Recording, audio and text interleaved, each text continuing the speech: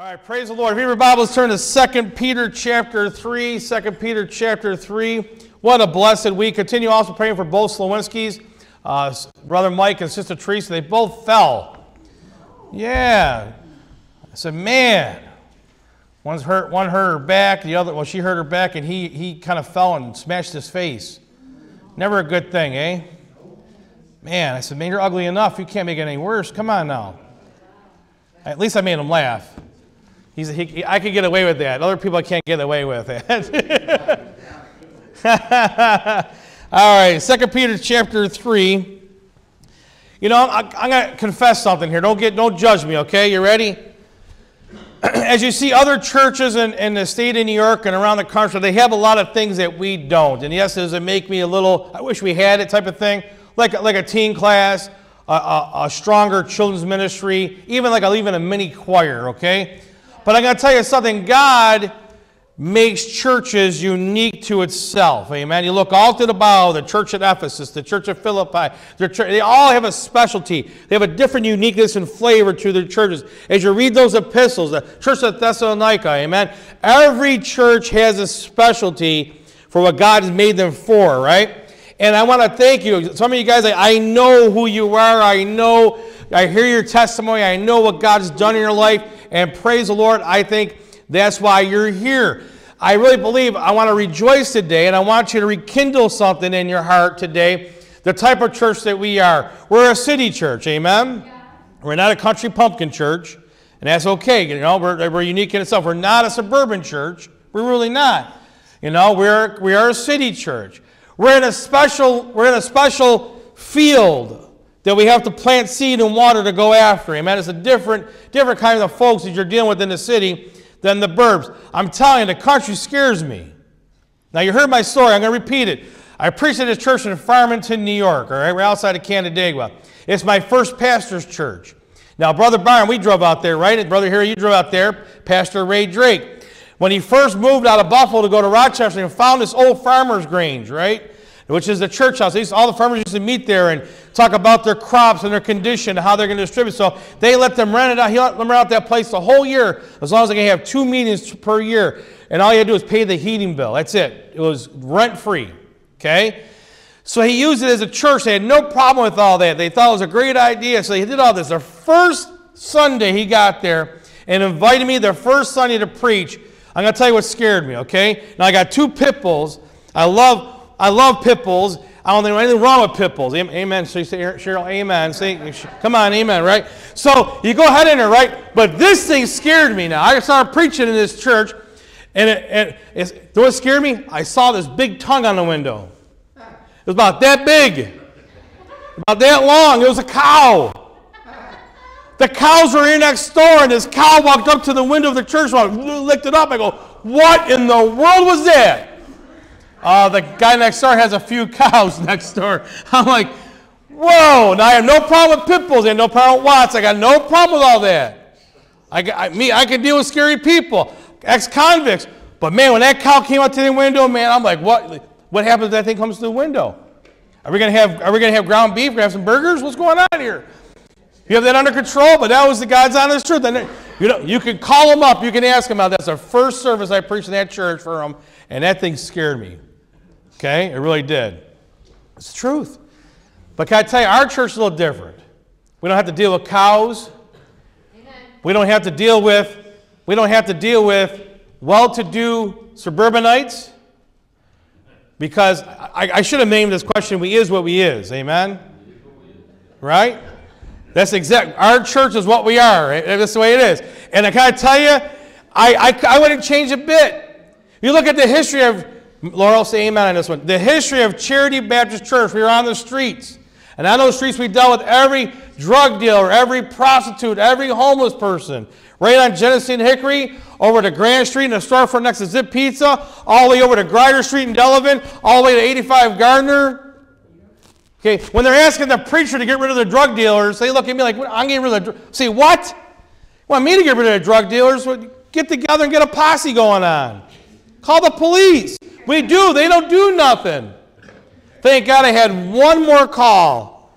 That's the only person I had left was my Uncle Kenny, and he was chief of homicide, then he became the chief of narcotics, and then became chief of homicide. I said, it's starting to get scary around here. Okay, Corral bit. I really don't want to lock and load and have to do something stupid. So praise the Lord, they called, and they did a 37 knock your door down sweep of the area. Congress, Herkimer. I don't know if you remember that back in the day. They just did the whole clean sweep. That was me. That's the only connection I had left. Amen. All my connections to the police department went out the door. I know nobody. You say, why was that so special? Because the folks that we were dealing with were getting triggered. We're getting drawn into that stuff. I mean, I had to sit there and go back into the drug house and get my saw back. Say, give me my saw now before it's going to get ugly. I'll walk right in and grab it. I go, listen, it's going to get ugly. All right. Who gave it to you? So-and-so. Then I had to kick the other guy out of our transition house because he sold my saw for his crack. That's how it went. That's how the nature it was. Remember, back in the day. And we know many more stories like that. Right, Janice? Yep, I remember. It goes on and on and on. But listen, these are folks that need to be reached. See what kind of church. When Walker Bible came down here this Tuesday, they said something. I take this as an honor and privilege. You know what they said? Like a handful of the men? We need more churches like this in the cities around like Rochester and Syracuse, just like this, to do the work that needs to be done. Can I tell you, I don't want to be like other churches. We need to be what God has told us to be and do what He told us to do. Amen? And I want to do, one thing I want to encourage you with this is turn to 2 Peter chapter 3. I want to go ahead and look at verse 9 to get things going here. Verse 9. Okay? You say, why is this important? So we'll start right now in verse 9. We'll read down a little bit here. And it says here in verse 9, the Lord is not slack concerning His promise, as some men count slackness, but is long-suffering to usward, not willing that any should perish, but that all should come to repentance. Now, me and Brother Steve, we spent a Saturday here going over our Overcomers class thing. You know, we kind of shared a little bit of that with some of the folks. It's quite different from Reformers Unanimous. And in that classroom, we've emphasized three things. 1 John 4:4, greater is He that is in you than he is in the world. The issue of repentance, truly turning yourself to Christ again. He saved Him born again, and then giving your life. You can get your soul saved, but you also better give your life to Him too, or you're headed for a battle down the road because you're going to be stuck between two worlds. And then number three, realizing the goodness of God, because He doesn't want you to perish. He don't want you to sit there. It's going to take a lot of long suffering. I mean, Brother Steve shared in that room we're going over a lot of slip-ups. Remember? Until finally he said, I'm done. No more slip-ups. I'm done. And a lot of you here are maybe battling stuff with certain sins. Sooner or later you're going to come to a point where you're sick of it enough. You're getting sick of going back to the vomit like the dog went back to the vomit. You're sick of it. I said, I'm done. I'm going to repent no more. Because it's killing you. You're perishing in it. Can I tell you, listen, there's no drug on earth that can substitute, no drink on earth can substitute the joy and peace that only Christ can give. Amen? And repentance is the key. So what kind of church are we going to be? A church is going to be preaching. A church is going to be preaching repentance. A church is going to be long-suffering to the crowd we deal with. Especially Tuesday night, they come here. And it's good that a lot of our folks go out there and say, when are you going to get saved? You've been here for years hearing the same message over and over again. Are you ever going to get saved? Don't be shy. Just say it in a very compassionate way. Very caring way, because a lot of folks keep coming and come. But listen, I don't want them to stop coming, because you just never know that next message, that next interaction might be the one to say, I need to get saved. I'm done. You're right. I'm sick of it.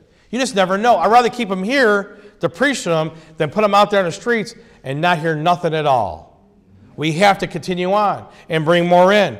Okay, so you said, let's go down a little further here real quickly. It goes on, but the day of the Lord will come as a thief in the night, in which the heavens shall pass away with a great noise, and the elements shall melt with fervent heat, and the earth also and the works therein shall be burned up. Now listen, see, why do you keep your door open to folks that keep coming all the time? Because you never know, because you never know when that trumpet's going to sound. Your interaction, this one last message might be the last for that soul. Either the heart stops, they go to heaven, or the trumpet sounds. Amen? It goes on here in verse 11. Seeing then that all these things shall be dissolved, what manner of persons are you to be in all holy conversation and godliness? Amen? How are you going to interact with that lost soul? How are you going to interact with that person? How are you going to interact with those souls that need to get saved? How are you going to sit there? Are you going to put aside your insecurities? Are you going to put aside your mindset of a possible pharisaical attitude? Holier than thou attitude. How about this one too? You can't put God. Well, I understood it yeah, you can, but they can't. Their blindness and their bondage might be different from yours. Only God knows it. Ask God, keep praying for that soul that God can lift off the blinders. Ask God to sit there and rattle the heart so that they can come to get saved, born again, the chains can break off. You are not the Holy Spirit, and you are not God that can save. It's only Him.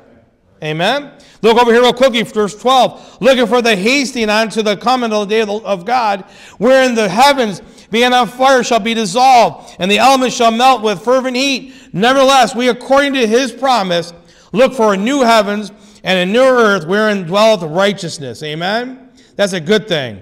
Now look at, wherefore, beloved, seeing that ye look for such things, be diligent that ye may be found of Him in peace, without spot and blameless. Now, it's pretty impossible to be spotless and blameless, right? Right? I don't know anything about no sinless perfection. If you believe that's a false doctrine. There's no sinless perfection. Can I tell you, though, you could clean up every day. You read your Bible, you clean up. You read your Bible, you clean up. You go through life, you're going to get spotted. You're going to get something on you. This world, you're going to have a sin on you. If you show me the Bible, sinless perfection, I'll show you how there's 100 other verses that you're not. But here's the thing. You could clean up every day. Whatever's going on, you could clean up. I talk to God in the morning. I talk to God before I go to bed. Because I'm going to get dirty during that day. Why am I going to? Because I'm going to be dealing with sinners. I'm going to deal with people. There's going to be things from my past pop in my head that I don't want to hear about. I don't want. And all of a sudden you feel like, oh man, I sinned against God. Where in the world did that come from? Then you got to repent of it. Give it to God. Put it under the blood. Focus on God. Get fixed on God. Remember, it's in the Holy Spirit's power, not yours. See, what are you doing this all for? I'm going to give you some verses here pretty quick here as I pray. Long introduction, short message. Verse 15. An account that the long-suffering of the Lord is salvation, even as our beloved brother Paul, also according to the wisdom given unto him that written unto you, as also in all his epistles, speaking in them the things which are some things hard to be understood, which they that are unlearned and unstable rest, and they that do also the other scriptures unto their own destruction. There is a battle going on here. Now, can I tell you something here? Always err on the side of caution. People have taken these scriptures out of context for years, even in independent fundamental Baptist churches. When you see that word be perfect, for I am perfect, does not mean perfection, because you still got a robe of flesh that you got to deal with. Maturity is sinning. Listen, you're not ignorant of sinning any longer. You when you first got saved, because you didn't have a lot of knowledge. Now you got a lot of knowledge and wisdom. You live life. You know what the Bible says. Now you're held accountable to that. Amen? Now you know a little bit what not to do, where to go, where not where to go, all that stuff. Now it's up to you to make the decision, the free will to do what you need to do. I'm going to tell you right here, there's a lot of folks that are coming in. They know what they need to do, but they won't get saved.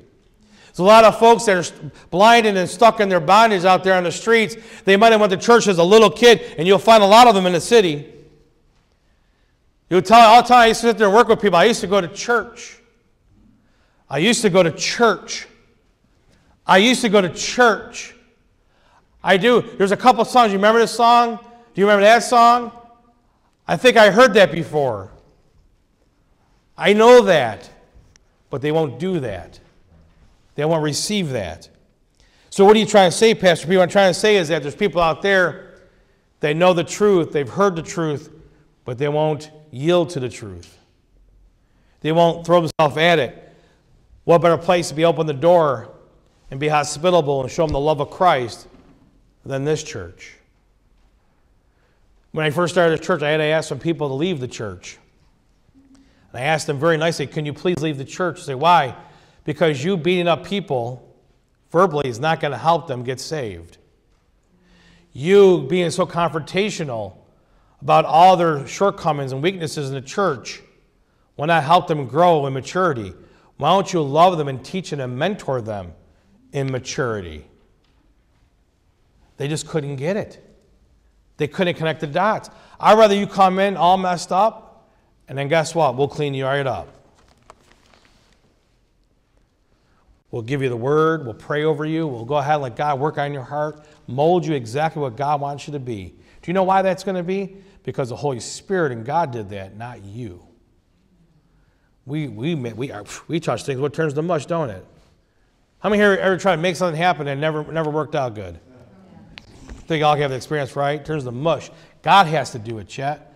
God has to do it. But we can sit there and be that delivery guy. We could be that person to allow God to do it. Can I tell you this morning, Paul was going around preaching the gospel. Paul had to overcome his reputation. Paul had to sit there and share the truth in love. Paul had to sit there and be hard, but yet loving and graceful and merciful. Look through all the epistles. You'll see that in those epistles.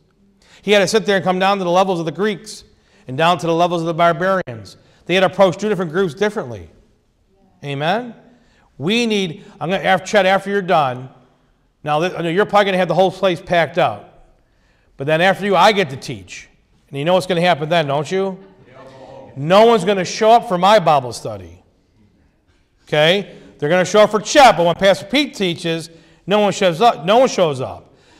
Just let you know, mark it in the calendar, okay?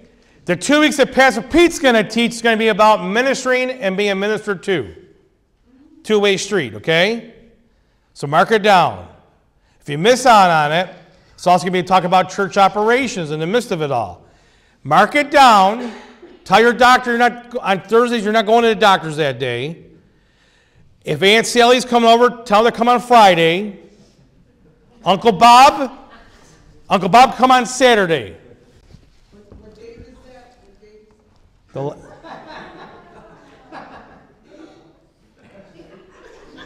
The next 2 Thursdays is that man. Okay? And then I get the next 2 Thursdays after that. Okay?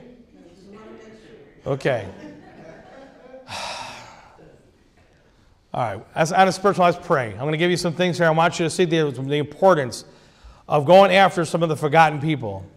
Some of the people that no church probably would want in the church because of their condition and their situation. Let's pray. Father, again, thank you for this time. I prayed again that here at Charity Baptist Church, our folks could get a rekindle of fire in their heart to not look down or overlook, but be sparked, to be encouraged, to have some zeal to invite more, to give a gospel tract, to even witness and tell the gospel to these folks that maybe they've been to church, they've been to many churches, they're messing around in sin, their sin is blinding, they're in bondage.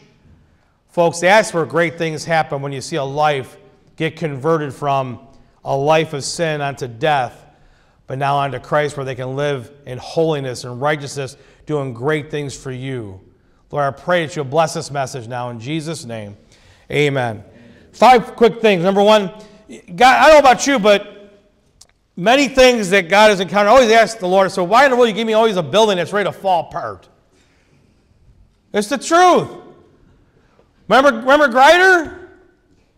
Ask my wife about Grider. How about 85 Gardner? And then here. And I always ask myself, you know what? I'm going to teach you something. Is you have to be patient with the building. You're going to be patient with a life and a soul. You can't change a person in a matter of days. It takes years. You can't fix a house in a matter of days. It takes years. And all that involves is something. You got to put your heart. You got to put your blood. You got to put your life into something. You got to put money investment in something, just like a soul does. And as you see around the city, so many abandoned buildings, boarded up, and so many places just abandoned and desolate and condemned, just like a soul, just like a life. People are condemned and going to hell because they're lost and they're undone. They're not born again. They need Jesus. Amen? If you turn to your Bibles real quickly, if you could, to Galatians chapter 6, if you could. Galatians chapter 6. Turn over there real quickly. Galatians chapter 6. We're doing good on time. It's not even 1:45. Galatians chapter 6. I'm going to talk about some. There's many folks that I've met over the years in this ministry that used to go to church. Their family's gone to church. I'll name you 2 of them. There's a guy named Bill Spurlock. I found him sleeping, homeless, underneath the 33, right downtown, right past the detox clinic. Grabbed him up, brought him in right there Tuesday afternoon to preach at City Mission. I dragged him in. I go, I already went there. They kicked me out. He goes, nope, you're my guest. Let's go. So I walked in and he goes, he's my guest. You're not kicking him out. So I had him sit in the front row. I preached to him, right? He came up to me afterwards with tears in his eyes because I heard this year after year, week after week. I says, my dad's a deacon at a Baptist church in Indiana, Muncie, Indiana. His name was Bill Spurlock. Didn't know anything about his past or anything else. Housed him up. And then he finally broke down and he confessed something to me. He goes, can I confess something to you? He says, can I tell you something? I go, sure, please tell me. He goes, I ran away from home. Here's a 26-year-old man telling me he ran away from home. I go, why? I said, I think God was punishing me. I got hooked on crack. Things were going south. I tried to go out and get a job. I got my girlfriend pregnant. The child was born with spinal bifida. I thought God was chastising me. I got all my family beating me down. They said they were Christians, were beating me down. I couldn't show my face in the church house any longer. I couldn't be there any longer to face the ridicule, the heartache, the guilt of everything that was going on. So I just took off and ran. And so I was headed to Toronto, Canada. Then he ended up in Buffalo, New York. And what happened at that point on? We took him in at 235 Grider, tried to work with that man. Every day just bawling his eyes out full of guilt and crying. We started praying. We worked on certain things. He knew. He goes, I know I'm saved, but I'm running. He showed me how to get. Go show me how you get saved. Go open to the Bible. He showed me right through all the Gospels the how to be saved and born again. He even said the word repentance. Now, come on now. How many people that are off the street know the word repentance? This young man did. After 2 weeks of being in there, cleaning himself up, detox for 2 weeks, 30 days in to detox, like, come back to me. We started praying. He started reading his Bible, praying. All of a sudden he goes, I need to call my dad. So I gave him my phone. I go, call your dad. Whew. He begged his son to come back home. He said, you know what? He took care of the things with him and Dad. He says, don't worry about the church. If the church can't receive you, then we're leaving the church. We're going to go to a church that will receive us. Think about that. Then he went ahead and he said, when are you coming back? I go, no, I got to make arrangements. So I got on the phone and Dad said, I'm going to give you money. I'm going to send you money, put my son back on that Greyhound and get him back to Muncie, Indiana with me. Got off the phone. A day later, he goes, I need to call my girl. I need to ask for forgiveness. Call that girl. Boom. 2 weeks later, put him on a Greyhound bus. This thing I had him for only 3 months. Only had that man for 3 months, a young man. But in 3 months, he gave himself back to God, got back in the book, started asking for forgiveness and reconciling things with his parents. First of all, with God, his parents, and his girl, because he abandoned that poor child and that woman of his child and went back on a Greyhound bus, clean, Bible in his hand, ready to go to church and get things back to where it needed to be.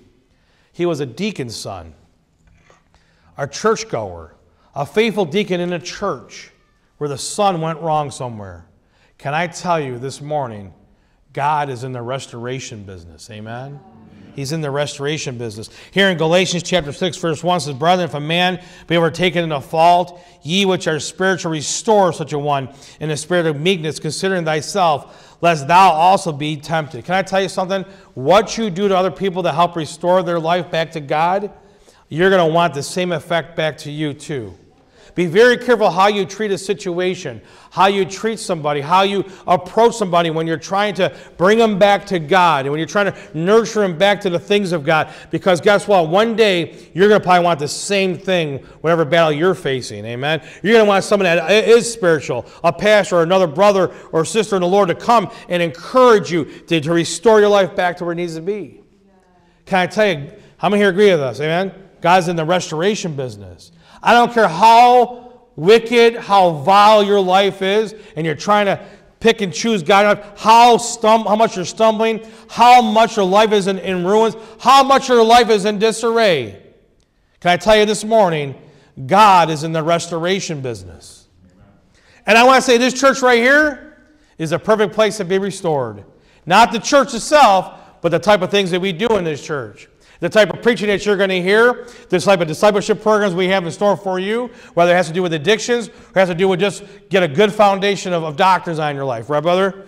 You guys got that stuff? We have all that. We want to sit in an atmosphere where we'll accept you. There's only 3 people I ever asked to leave this church. One is trying to take over the church. One causing division, trying to attack every church, every sheep possible, gnawing and kicking and biting at them all. And then number 3, those that are sowing discord. Pretty biblical, isn't it? Don't you think so? Is that pretty biblical? When the brethren are gnawing on each other, it ain't no good. We got to find out who's doing all that and why, right? Who's sowing discord? Who's attacking? Listen, I want this place to be a place of restoration. You know why? Because He is. How many folks you know that are in disarray? Their life's a mess, and you know they need God. Think about that soul. Think about that person. Think about that lost soul. I don't care who it is. Think about it. That's the person we want to come in this church to get the help that they need. Amen? Number 2, I want their life to be renewed. Amen? How many remember when you first got saved? Woo! It was fresh as a daisy. It was beautiful. New things, new things, new things, new things, right? Turn over to Romans chapter 12. Romans chapter 12 real quick. We all know what 2 Corinthians 5:17 says, right? You become you're a new creature, amen? All things are passed away, all things become new. New. I mean, you read your Bible and boom, things come out brand new. You sit there like, I never knew that. Can I tell you the biggest battle I had? I used to fight with my pastor. That's why I laugh and giggle when you come and try to fight with me. Because I know you sow what you reap, Steve. I used to fight with my pastor. I'll say, no, I don't see that in the Bible. You're lying. I go, come here, let's do a little study. So 2 weeks we start studying it. And so when people come to me and Brother Rob, they go, where do you see that? Well, let me show you.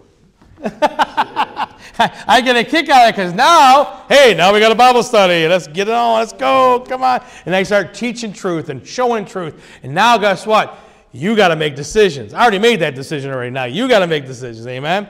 But in Romans chapter 12, verse 1 and 2 says this, I beseech you therefore, brethren, by the mercies of God. See that? Once you know how merciful God is, that ye present your bodies a living sacrifice, holy, acceptable unto God, which is your reasonable what? Okay, why is it? Listen, God has shown so much mercy on your life. Now it's time for you to serve Him to show mercy on someone else. Amen? Didn't say put down the hammer on them. There's only a few times I had to put the hammer down around here. And I hated it. You know why? Because I like to be everything unified in love and unified in doing great things for God and glorifying God. You know, peace. But there's times you might have to. And I don't want to go back there, right, brother? I don't want to go. Harry's been probably through a lot of them already, right from the get-go. Okay? Because he has a smart, he's level-headed, he's smart, he sees things very neutral. You know what I mean? He steps back and looks at things. He goes, that ain't right. And I go, yeah, you're right. We need level-headed. We need people to see things in a neutral space so you can see it. Verse 2, and be not conformed to this world, but be transformed by the renewing of your what? Can I tell you, everything that comes in your head, you better check to make sure it's truth. There's a lot of fake this and fake that and fake this. There's a lot of false doctors, a lot of false teachers, a lot of false information out there. You better read up and do the research. I tell everybody all the time, do the research. Do the research. Read. Go in this Bible. Search. See what God has to say. See where God stands on things. See how God looks at things. See how God feels on things. You know why? Because then you're going to get exactly how God thinks. Then guess what? You and I got to change to think just like Him. Or else we're the ones outside looking in. We're not there. It says, renew your mind that you may prove what is good and acceptable and perfect will of God. Amen? We need to really, truly see how God is. Look, can I tell you something? One of the greatest joys is this. There's many people out there that are living in sin and seeing things. The God of this world is blind to them. Amen? They have blinded them, it says there in 1 Corinthians 4:4. They blinded them. So here, can I tell you, though? We have the truth that can unblind them. The Holy Spirit can unblind them to see it. And once they start seeing all the truth of things, they're like, wow. And then also their mind opens up. They're going to see so much greater things and more blessings than ever before. Can I tell you this morning? That God wants to touch your heart. God wants to help you. God wants to reach out and do something spectacular in your life to be able to sit there and see the great works that God has in store. But they got to get the information. They got to hear Bible. They got to sit their mind renewed. Number 3, turn over to Psalm chapter 85 if you could. Psalm chapter 85. Psalm chapter 85. Psalms chapter 85. That's Old Testament, right? No one got up. No one's even talking to me. You're ignoring me. I'm trying to see if you guys are awake. I'm listening. Well, amen. That's a good thing. Psalm chapter 85. Let's start in verse 1. Lord, thou hast been my favorable unto the land. Thou hast brought back the captivity of Jacob. Thou hast forgiven the iniquity of thy people, and hast covered all their sins, Selah. Thou hast taken away all thy wrath. Thou hast turned thyself from fierceness of thine anger. Turn us, O God, of our salvation, and cause thy anger toward us to cease. Wilt thou be angry with us forever? Wilt thou draw out thy anger to all generations? Wilt thou not revive us again? You cannot live and have true life unless you get Jesus. You got to remember, you're struggling, you're striving, you're struggling, you're clawing, you're just all that stuff. Can I tell you this morning, one of the greatest things you could do is get your life revived. You know, I'm going to tell you this right now. I see a lot of people walking around. You ever talk to some folks? You hear a lot of, I don't know. I don't know. I really don't know. You know what they're saying? They have no purpose. They don't know if they're coming or going. They don't even know why they're even here. What's going on in my life? Who am I? What am I doing? Why do I even exist? Am I really alive? They have nothing. They're void. Okay, look up here. That's a good thing. Do you know why? Because you have the answer. You have the opportunity to revive that life. Just as God took the sand of the ground and put together a body and breathed in the nostril a living soul. Amen? You can also bring, look at now, some life. There's wonderful words of life. Amen? We sang that a few weeks ago. Wonderful words of life. The wonderful words of life that bring forth something in a person's life. That brings something to when people come alive again. You won't understand unless you get down in a valley. How many's ever been down in a valley before in your life? Anybody here been down in a valley? When you're down in a valley and you're scraping and clawing to sit there to survive and you just don't know what's going to happen, all of a sudden you grab your Bible and God spoke to you and all of a sudden you start crying with joy.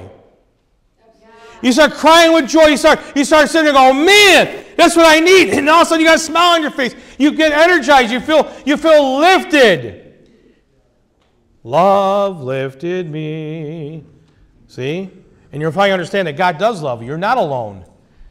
God does love you. You're not alone. This is what you're here and you're dear. God realized who you are and what you are. You got something there special. You found out exactly what he needs to do. Wilt thou be angry with us forever? That goes on here. It says, show us thy mercy, O Lord, and grant us thy salvation. I will hear what God and the Lord will speak, for he will speak peace unto his people and unto his saints, but let them not turn again to folly. Surely his salvation is nigh them that fear him, that glory may dwell in our land. Mercy and truth have met together. Look at, you got to give truth to the person, but you better do it with some mercy.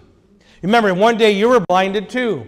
One day you were almost like not even alive. Like, why am I here? What is my purpose? I feel empty inside. Then Christ came along. Someone brought Christ to you and showed you the love of Jesus to your heart and to your soul. Mercy and truth came. They came. Amen? Can I tell you, we need to continue being that church to restore. We need to keep being that church that's going to keep renewing that mind and teaching truth and preaching truth and showing people all of how good God is, all his character, all his personality, all his mind, all his heart. And we need to help God revive these people's lives. Listen, we're living in a hopeless society today. And you're right, Brother Steve, they're living in fear left and right. What's the opposite of fear? Faith. Faith is this big sometimes, but faith needs to be this big. Faith should be overcoming fear. Faith should be, a Christian should be living by faith. The just shall live by faith. Faith should be the foremost thing in our mind is by faith. I didn't say be dumb about things, have discernment, but we should need to have, if we need to have faith. Amen? Number 4. Turn real quickly, if you could, to Colossians chapter 1. We're doing good on time here. Only got one more point, then I'm going to close. See, what in the world? Did we all know that one day, Colossians chapter 1, I'm going to go ahead and share this. I'll share you another verse while we're turning there. Colossians, that's in the New Testament. It's after Philippians, amen. General Electric Power Company. Got that one? How many knew that? How many knew that one? No, what? General Electric Power Company. Galatians, Ephesians, Philippians, Colossians. No, I didn't know that. Write that down. See? This is what they're only going to remember about my message is that. Everything else they can forget about. They're going to remember General Electric Power Company. That's the only thing they're going to remember today, Steve. Everything else is out the door. All right. Colossians chapter 1. Look at verse 19 through 22 says this. It says, for it pleased the Father that in him should all fullness dwell, and having made peace through the blood of his cross, by him to reconcile all things unto himself by him. I say whether they be things in earth or things in heaven. And you that were sometime alienated and enemies in your mind by wicked works, yet now hath been reconciled. Hallelujah. Verse 22, in the body of his flesh through the death, to present you holy and unblameable and unreprovable in his sight. If you continue in the faith, grounded and settled, and be not moved away from the hope of the gospel, which ye have heard, and which have preached to every creature which is under heaven, whereof I, Paul, am made a minister. I just gave away my Bible study there, verse 23. But anyways, look up here. God, when Adam and Eve sinned in the garden, there was something that was broke. And that was fellowship. God couldn't fellowship with Adam and Eve any longer. Sin entered the picture. But in Genesis 3:15, he promised something to happen. And that was that Messiah.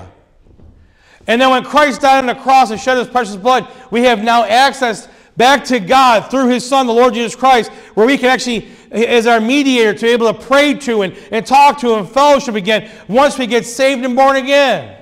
See, why did Jesus die? It wasn't just because he had to show love, because he wants to love everybody. No, because he wants to fellowship with everybody. Because he wants that communion with everybody. He lost that because of sin entered the picture, and sin blocked that connection. Praise the Lord for that. You don't have to turn there, but in 1 Corinthians 6:20 says this, for you are bought with a price. Therefore, glorify God in your body and in your spirit, which are God's. God had to pay a price with his Son, amen? So we can have access back to him. Can I tell you this morning, look up here, God loves you. God wants to be with you. People that are why they're empty inside and they're longing for something, they're searching for something, because they lost their connection with God, and it only comes to the Lord Jesus Christ through there. It doesn't come through religion. I don't care if it says Baptist out front, Bible church over here, this denomination, that denomination. It has nothing to do with it. But it has to do with the person of Christ Jesus, our Lord. He's the one that God sent, no one else. Not me, not anybody else you know. He sent his only begotten Son so you can get saved and born again, so you can have access right to him for sweet fellowship. Get your life restored. Get your mind renewed. Get your life revived again and get reclaimed back to God again, because sin destroyed it in the garden. He paid the penalty. The first Adam didn't do it, but the second Adam did, amen? Took care of business. Now you can come back to God again. There's no more bridge. Not according to your works. Your works don't do nothing. Christ already did those works. It's not a works of righteousness that he done, amen? But according to his mercy, he saved us. It was because of his works. It's not of our works. He did all the work on the cross. He reclaimed us to be with him again. Amen? Last point. He redeemed us. Amen? Kind of segues right in there pretty good. Don't it? Redeemed. You can live through life. You can try your best. but you'll never hit the marker of what Christ did for you. Amen? You're paying the price of certain sins. You're paying the price of certain ways, but you're still empty. You're still not full. You're still void. You're still not there. Can I tell you this morning, you need to be redeemed. How many here remember when you got redeemed? Can I tell you, the longer I live in Christ, the more I see how much, look at now, how deep his love is, how big of a price he paid, how awful the price he paid, how, man, the balance of everything on it, right? And now you finally see it for what it's really worth. You can never truly understand the price, how big that price was, until you see how wicked of a sinner we really were and how much we needed God. Amen? When you realize that, you'll see something. And God, the Lord Jesus Christ redeemed us to pay the penalty of sin in our flesh, in our life. See, what sin is that? Now, people say, well, isn't the rejection of Christ the sin that you're talking about? Absolutely. But you might not look at people in their life might not know that that's the sin that they're thinking about all the different sins. But your lifestyle of sin is showcasing your rejection of him. It's just not one sin or this sin. It's the rejection of him. If God already supplied the answer, God sent the gift of God, right? For the wages of sin is death, but the gift of God is eternal life through Jesus Christ our Lord. The gift is in the Lord Jesus Christ. That's who God sent. And the wages of sin is death. But he says, I got to get to God, which is what? Eternal life.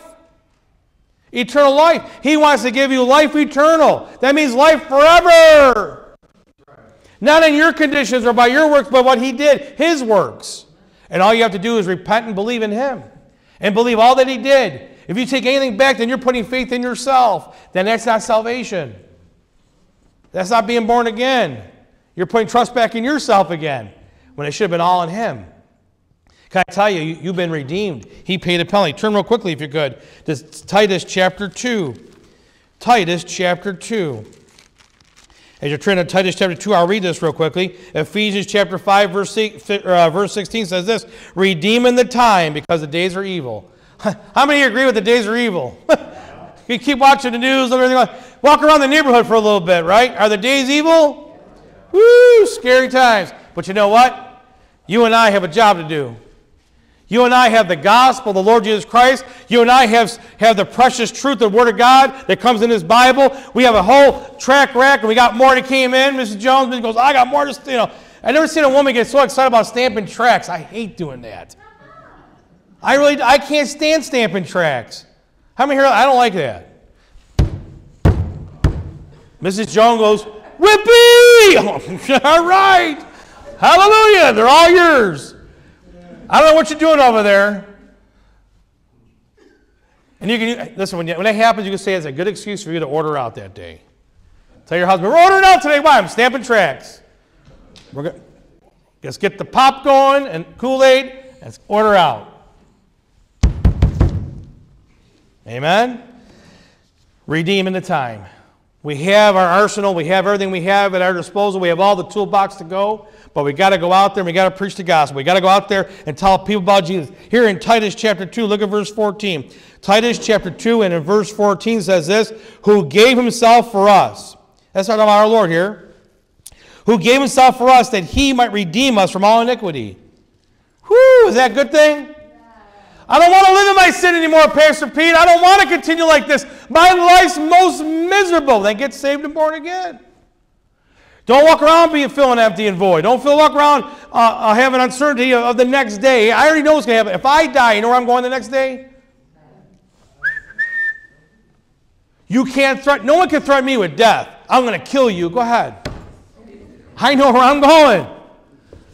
I had it up to you. I'm going to kill you. Bring it on, baby. Someone's going down. If you kill me, I already know where I'm going, right? I'm going to kill. I'm like, don't ever threaten me with that stuff, because I get excited when that happens. I'm going to heaven when I die. Amen? The world's going to end. Bring it. Let's go. And I start practicing. Amen? Redeeming the time. Redeem it. Redeem it. Redeem it. It goes on here. It says, who gave himself up for us that he might redeem us from all iniquity and to purify unto himself a peculiar people. How many here are crazy for Jesus? How many here are a Jesus freak? How many here are a Bible thumper? How many? What's another one? Give me some more other ones. What's that? How many here are brainwashed? I'm washed in the Word, renewing my mind. I'm brainwashed on Jesus. I don't care. I'll use the brillo pen of the Scriptures and the soap of the Word and the Holy Spirit. Scrub it, scrub it, scrub it, scrub it. Amen? And I'll sit there and I'll deal with any theologian, any agnostic, atheist, what they want to believe, because we'll have a heyday together. Remember, I have 2 years of engineering, okay? And I love acting dumb because it comes natural, amen? So the dumber I act in front of the theologians and the intellectual crowd, I love it, because then they start bringing up these big words. Oh, I know that. You know that? I go, sure, have a seat. And then I can bust out my intellect, my 2 years of UB intellect. How you like that one? So you draw them in, Steve. Get that? And try. See, Byron, you draw them in. You draw them in acting dumb and uneducated. Is it uneducated? No one got that one. Uneducated. That's that ghetto term for educated, uneducated. Bring them in there, and then you go ahead and just lay it all load on there. They're like, how you know? I know more than you think. Never show your hand, right? Amen? A peculiar people, zealous of good works. Can I tell you what's really exciting about this year? It's all this garbage going on. Can I tell you one thing that's really exciting? We did the outdoor service without a hitch. Then we went to the street corner. So we said, we're done with this stuff. Once they started burning down City Hall, or trying to at least, I said, we're having church. We're done with this baloney. Done. Get it open. Right? Outdoor service, preaching on a street corner. They don't know what to expect from us anymore. Because we're peculiar. Why? Because we're zealous of good works. Nothing wrong with that. Can I tell you, though, where I want you to really pray about coming in I'm not even doing a New Year's service, but let's get back and focusing on the forgotten people. Those that need to be restored. Those folks that know Christ but need to be renewed. Some lives that are staggering around, used to go to church, used to come into church, used to serve God, they need to be revived. How about those folks that sit there and you hear great stories of what they used to do, but they went back in the world, they need to be reclaimed. And then go out there, of course, with the gospel and tell others about Jesus so they can be redeemed. You say, what's our identity here at Charity Baptist Church? This message right here. This is a message I probably would say, what is Charity Baptist Church all about? What do you stand for? What is your vision? What is your mission statement? What do you envision your church being and doing? I just told you this all morning. And I hope this will be a place that you would call home. Would you want to be part of a ministry like that? Not just look, you can only look good and act all holy and biblical and all that great stuff, but I want someone that's ready to get their hands dirty. Psalm 40, in that miry pit, pulling them out, put them put their feet on that rock, amen? Can I tell you something? We need more Christians who are willing to get dirty. That will show some mercy and compassion to people. Let God save some souls and give them a chance.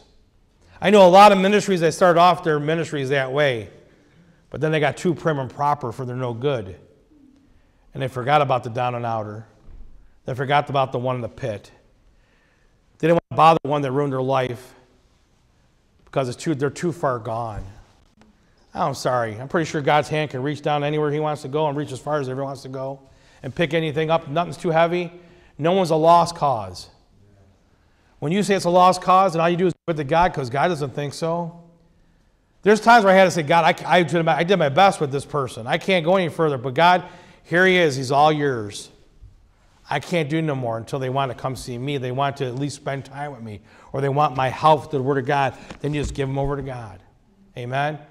Can I tell you this morning, looking to finish off this year and looking into 2021, you say, what is Charity Baptist Church all about? What is identity? What is its uniqueness?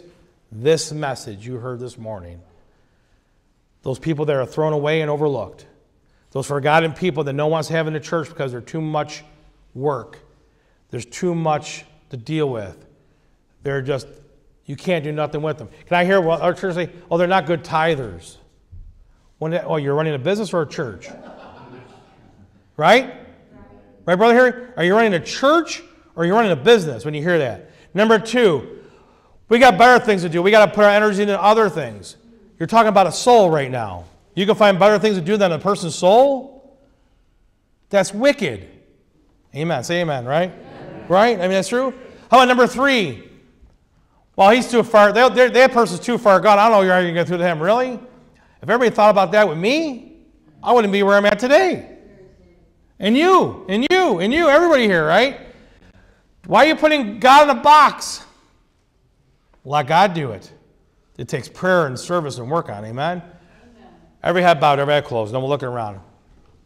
Every head bowed, every eye closed. No one looking around. Let me ask you 2 questions today. As Brother Rob gets ready for our invitational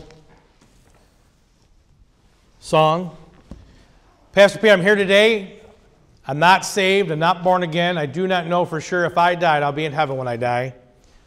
But I have a little emptiness inside my heart. I'm not really sure anything about Jesus. I'm not really sure if I were to die, I'd be in heaven with him. But boy, what I heard today, I'm glad God doesn't forget me. I'm glad that God doesn't overlook me. I'm glad that God cares and loves me enough that I'm not going to be just thrown away in society and in life. That someone truly does care, and that's God and this church and these people. How many here can raise your hand and say, Pastor Pete, I not truly know if I'm saved or born again, but man, I would really like to know how to be saved and born again. Anybody here this morning with a raised hand, I want to pray for you. Is there anybody here? I do not know for sure if I died, I would go to heaven, but man, I would like to know how to be saved and born again. Anybody here at all? Let me pray for you. Okay, number 2, maybe you're here today and you're a Christian. Maybe your heart needs to be rekindled. Maybe your heart needs to be more compassionate, more merciful. Maybe you start looking at souls a little differently to see that they need Jesus to be redeemed and restored their life and to be reclaim them back to Jesus because the sins lost them. Maybe nurture and mentor them. Maybe they are saved. They need to get their mind cleared and get more of the Word of God in them. You and God only know.